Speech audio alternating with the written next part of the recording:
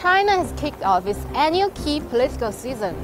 The country's top political advisory body, the CPPCC National Committee, started its annual session Friday in Beijing. The session, together with the annual session of the top legislature, are heavyweights in China's political calendar, as the national agenda will be set for the year. At the two sessions each year, the annual economic development goals of the world's second-largest economy are among the most watched topics.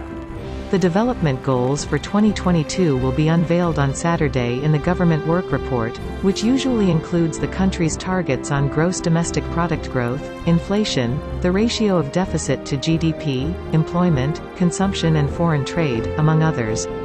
Last year, China's economy saw a strong rebound despite sporadic epidemic resurgences and a complicated external environment, with its GDP expanding 8.1% year-on-year to 114.37 trillion yuan, about $18 trillion. The government work report is also expected to outline key tasks for this year in areas including the promotion of high-quality development, advancing higher-level opening up, boosting rural vitalization, and improving people's well-being. The country's fiscal and monetary policies will also be prominent on the agenda, as major global organizations have downgraded forecasts for this year's global growth and warned of rising inflation risks.